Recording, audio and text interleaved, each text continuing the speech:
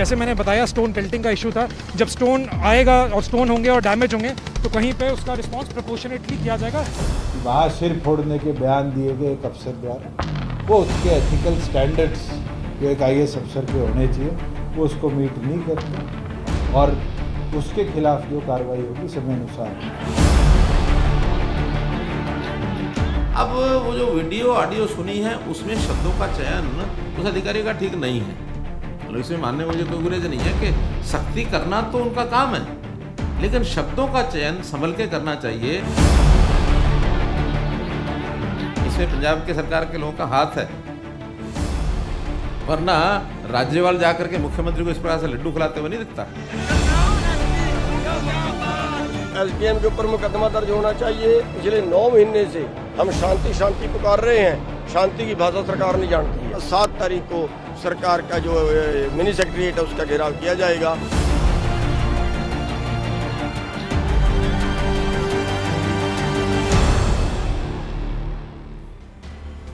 Hello everyone, you're watching News Epicenter with me, Marya Shakil. There is a firestorm in Haryana over the farmer agitation after a crackdown on Kisan by the police.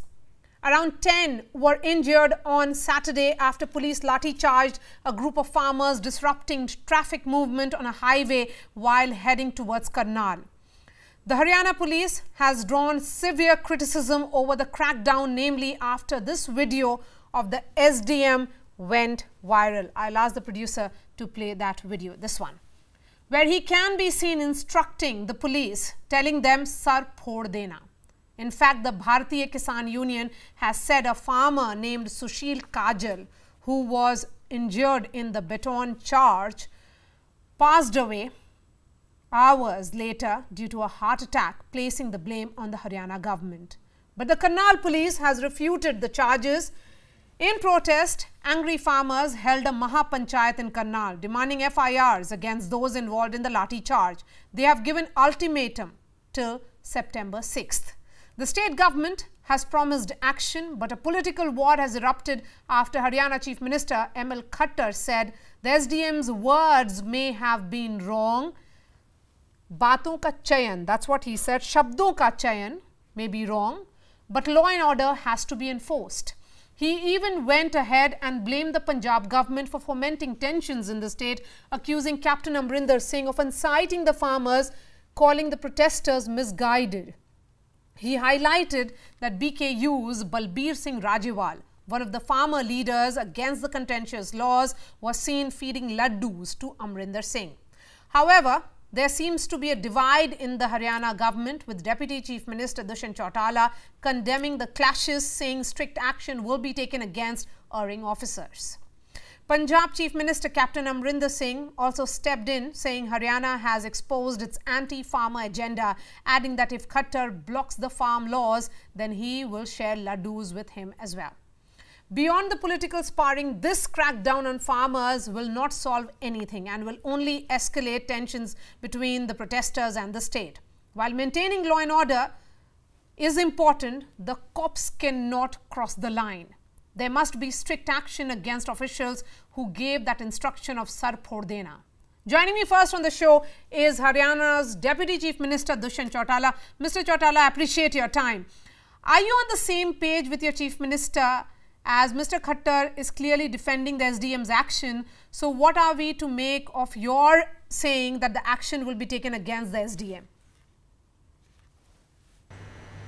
We have already, as per the rules of IAS officer, sought a written reply from the officer. Let the reply come in and the further necessary action will be taken. Okay. Now the whole issue, Mr. Chautala, has taken political color, with Mr. Khattar, of course, blaming the Chief Minister of Punjab, and Captain now saying that it is the BJP, not Punjab, that is responsible for farmers' unrest and wrath. See, it was made very clear by former Punjab Congress Chief, Mr. Jakhar, that the agitation was supposed to be in Punjab, but with the help of Punjab government, they moved it to borders of Delhi in Haryana. And you have seen the situation for 9 months, and we have faced the show for 9 months, where the situation is getting out of hands from the leaders who got the agitation in flow. Today if we see, where are the 40 leaders now?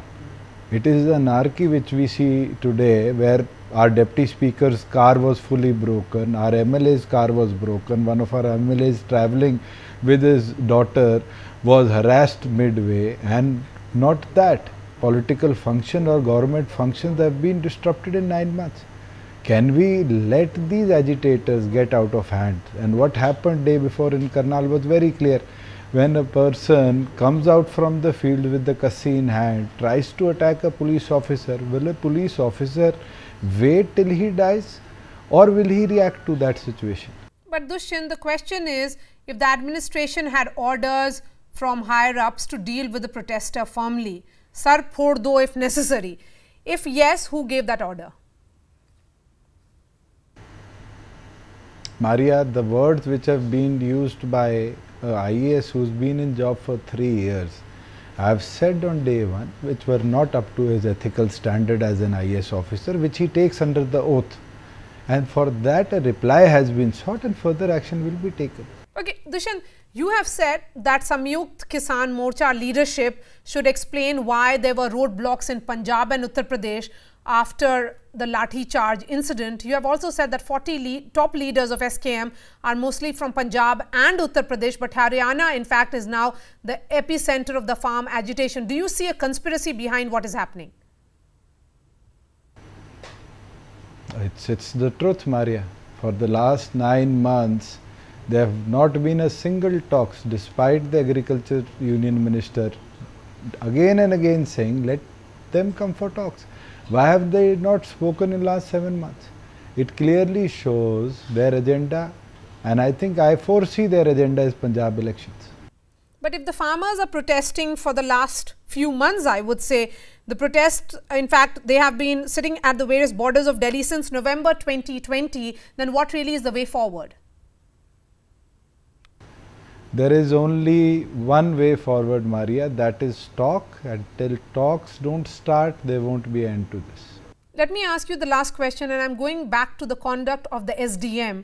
How is it acceptable for an officer to not follow the manual, because the code of conduct clearly talks about how one is supposed to be acting responsibly in those circumstances when the situation is volatile? Is an officer expected to make that kind of language, use that kind of language? It was being made very clear yesterday evening by the Deputy Commissioner Karnal that the language used by the officer was not up to the mark. I have said the same, the Chief Minister has the same thing, and I think once his reply comes, further necessary action will be taken. All right, Dushyant Chautala, always a pleasure to speak to you. Thank you so much for joining us. Let me bring in my guest now, Yashwardhan Azad, former IPS officer. Rajiv Godara is a state member of Jai Kisan Andolan. Supriya Shrinate is Congress spokesperson. We also have RP Singh of the BJP. Mr. Singh, I am coming to you first. The first reaction of the Haryana Chief Minister was to defend the police action. Only when there was an outrage did he order an inquiry. But it came also with a lot of appreciation for the SDM. What's making the government forget that cops cannot forget that police action should be so cruel? Marya, if a person charge you with a shovel in his hand, and then whoever it is, what would be the reaction of the person whom he is charging with a shovel? That's the way it was reacted. And if you want, I'll send you the videos. And as for the language of the SDM, yes, appropriate action should be taken under the constitution, whatever is liable on them. And I'm hopeful the Haryana government will do the needful. The Deputy CM on their channel itself just now said that they have already ordered the inquiry. They're waiting for a reply. Soon he gives a reply. Accordingly, action will be taken. It's not that it's not an anarchy state. It's not like anarchism which has been spread by the Kisan Union, that they can do whatever they want to do. And let me remind you, way back in June, they had an agreement with the state government that they will not disturb the law and order. They will do the peaceful protest. But was that blocking that Karnal bypass?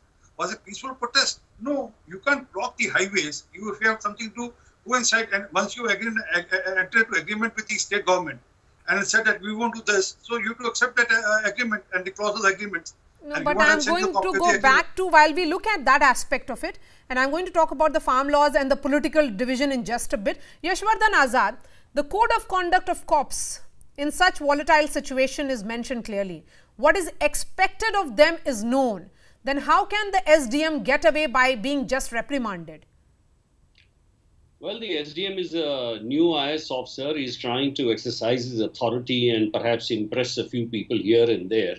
Police professionals never use this language. We have handled many agitations in the turmoil days of late 70s in Jabalpur, where every other day there would be unlawful assemblies like this. Section 129 of the CRPC authorizes a magistrate or the station house officer to control unlawful assemblies, and there are clear procedures, but no one gives you the right. In fact, let me tell you one thing.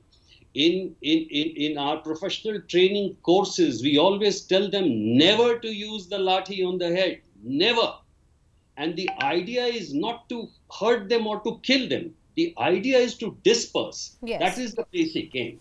And that is why in this case, I think he just crossed the lines, and I hope this is a lesson for other people who tackle unlawful assemblies. Yes. Supriya, the charge that is coming against the Congress, that you are fueling these protests and the interest is Punjab elections. No, I'm not going to even answer that question right now. I'm going to discuss what we are here to discuss, which is the conduct of an IS officer. And with all due respect, you keep calling cops. He's not a cop, firstly. There are two things that I want to put on record, because you've got experts on your panel. Whenever a crowd happens, the police manual very clearly states that the use of force is proportional to the situation of controlling the crowd. Sometimes it can be done with a warning, sometimes with a mild lathi charge. Here is an IS officer, the SDM, and there is a reason why magistracy is different from police force. Yes. And SDM is supposed to be a little removed from the situation, because the police, when attacked, can sometimes act in a disproportionate way.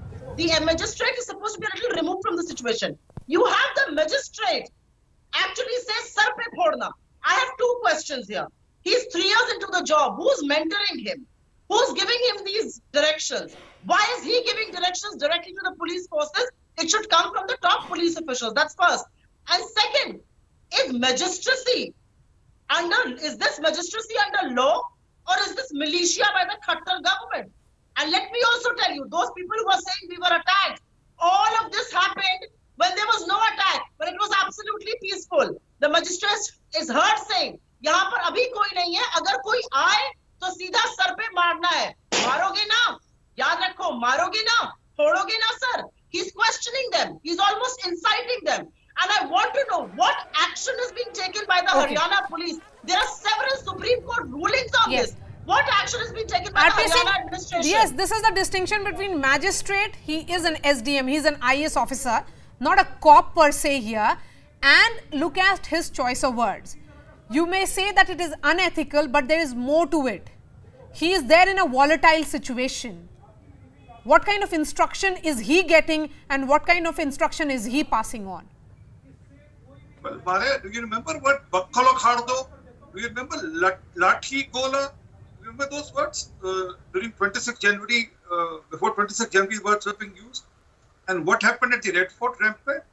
How many policemen were thrown from the rampart of the Red Fort in the Nala? You remember that? None of the policemen charged, none of the policemen said anything. But you won't remember what happened with Arun Narang, our MLA from the Bhor. He was stripped naked, beaten by these people. Can you answer the question raised here? Can I come? I never interrupted. Man, just hear me out. He was beaten, and he was beaten by these crooks. I have to use this word. Our another person, MLA, was again beaten by these crooks. When you accept that behavior, how long can you accept this behavior? And as for Congress go, let me remind my Congress panelists, what did Sunil Jakhar said at the swearing in of Mr. Navjot Singh Sidhu? Captain Saab, thank you so much. You have sent all the farmers to Haryana and Punjab, Haryana and Delhi border. You have safeguarded the Punjab. Fake news. Now, all of the things. This is on record. Rajiv Gudara, let me bring him now, because he has not spoken. I'm coming to both of you in just a bit. Mr. Gudara, the fact is that you have had 11 rounds of talks with the government, and all those talks have really failed to break this or resolve this standoff, I would say. What really is the way forward if this is the way it will be playing out in the next few months also? Mr. Gudara, if you can hear me, we'll try and fix that line with Rajiv. Yes. Please come in. Yes. Can I please come in? Supriya, go ahead. You know, apart from what this magistrate is doing, and the strictest action should be taken against him so that everybody learns a lesson. I want to raise one more important point. Even Dushil Chotala as a guest before we came in, and he said it's been 9 months. Yes, sir, it has been 9 months since these people are protesting at the borders. You have dug up roads. You have dug up national highways. You're not even willing to listen to them. 600 farmers are dead. The last meeting that happened was in January 2021. You have to call for a meeting. The farmers can't call for a meeting with you. Your central government and your state government have turned absolutely hostile. आप farmers को गाली देते हैं, आप उनको नक्सलवादी, the government has invited the farmers for talks multiple times.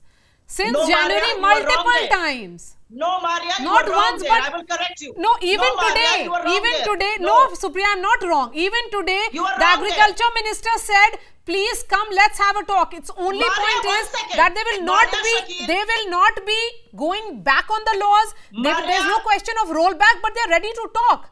They're not running away from talks. No, Marya, that is wrong. And I will tell you where you are wrong. The wrong is, you are telling a press conference we are ready to talk. Have you sent a single letter to the Farmer Association that come at this time, at this place? These are the people who will be present to talk to you. Have they sent even one letter? This addressing the press and addressing the media instead of the farmer, this nonsense has to stop. The reality is January I have now, Rajiv Gudara on the show. He will respond to this. Has not happened. Yes, RP Singh, quick word from you and then I'll go to the Jai Kisan Andolan member. Very simple. The Congress spokesperson is missing on what happened with Javneet Pittu at 23rd January. He was lucky enough because your channel guy. अरे मैंने आपको ठोका क्या बीच में? अरे आदत क्या गंदी आदत क्या आपको बीच में बोलने की? क्या गंदी आदत है आपको? बीच में बोलने की क्या गंदी आदत है आपको? Maria baker just ask her to sit quietly. Hello interpreter. इन्होंने एक कर दिया है. Don't shout. अरे आपके नेता को पीटा था. वो शुक्र मनाओ कपाही का. शुक्र मनाओ CNN चैनल के. हमने सर नहीं फोड़े थे. आपके नेता की जान बचाई थी. आप भूल गए अदालत की पिटाई, आप भूल गए रवनीत बिट्टू की पिटाई, आप भूल गए वीरा की पिटाई, आपको तो शुक्रगुजार होने की चैनल का कि इनके पत्रकारों ने आपके नेता की जान बचाई थी। इस पर मुझे संदेह होता है। कपाई का धन्यवाद करना चाहिए आपको कांग्रेस पार्टी को। ये तो आपका नेता शायद जान को और आपके नेता का याद करने लग गया कहा था ये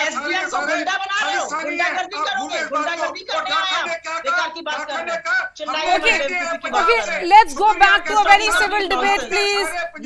Please. Okay, now. Okay, Mr. RP Singh and Supriya, just for a moment, let me go back to Yashwardhan Azad. Please, let me have a civil debate, please. Mr. Azad, the question again is on the conduct of a cop. No matter what the situation, this was more of a preemptive instruction. Agar aisa hoga to. What is the nature of preemptive instruction that is given by a magistrate? This is not a cop here. You know, there are 2 points I'd like to make here. If you look at the CRPC, and Section 129 talks about the dispersal of unlawful assemblies. Now, in this case, there were 3 barriers which are set up.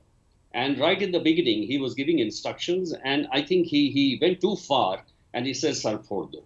Basically, there are very clear instructions, and he was saying it also in the end when he was asked that there is a procedure. First, you have to warn them with loudspeakers, that is, if they don't run away with a loudspeaker. Second is then you have to use the, water cannons, and then you have to use the tear gas, and then finally is the lathi charge. So the focus is not sar phodna, the focus is dispersal. Let me tell you the second thing. The second thing is that police professionals will never talk about this because they manage hundreds of processions every day and they are not involved personally in it.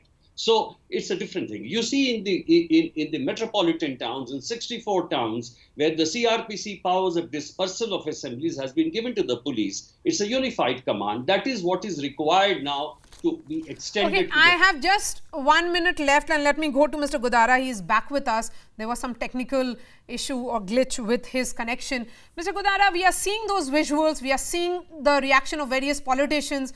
Of course, his statement is condemnable, but when will the talks take place between the farmers and the government? When will this stalemate end?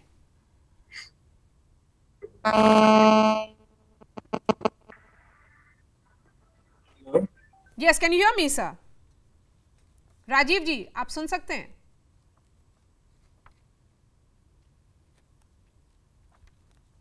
Okay, can you hear me? Audio नहीं आ रहा ना? Okay, there seems to be some problem with that line, and I still have a minute and a half left on the show, and I'll start wrapping it with a few words to you first, Supriya. Okay, he's back. Let me go back to him. Rajiv Gudara, if you can hear me. Yeah, I can hear you. Yes. Tell me, what is the way forward? You have to go back to the talking table. The government has been repeatedly saying, come, let's talk. What is the way forward to end this impasse? We should not forget that farmers have already written a letter to the Minister and Prime Minister that they are ready to talk, not only saying that they sent a letter. On the other hand, government is saying that they are not talking. The whole thing is, we can find out what government is saying and what it is doing. Like in yesterday's incident, today's ago incident in Karnal. Now, the Deputy Chief Minister is saying it was uchit shabdon ka istemal nahi hua.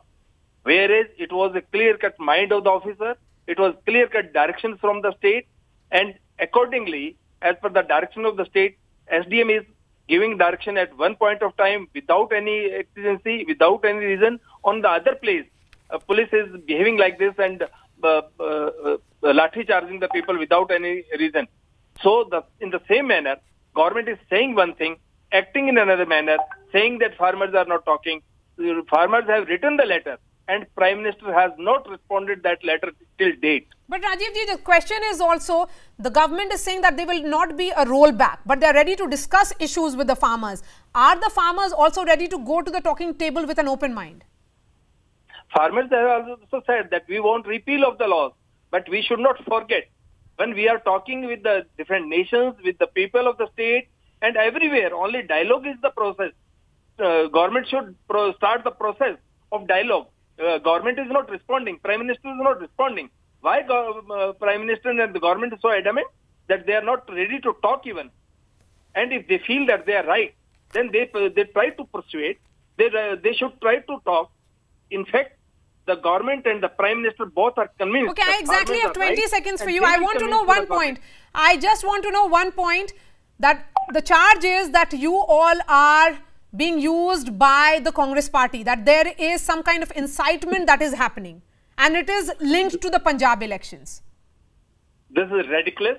In November 2020, there was no election in Punjab, number one. Number two, if they are afraid of the Punjab elections, they should take action accordingly. In Punjab also there were agitations last week regarding the sugarcane price, and the government accepted those demands. The central government should also do the same thing. If they are talking in such a ridiculous manner that Congress is inciting. Okay. Mr. Gudara, thank you so much. We have really come to the end of this discussion. Yashwardhan Azad, Rajiv ji, and Supriya and RP Singh, thank you so much for joining us. That's all from me. Thanks so much for watching.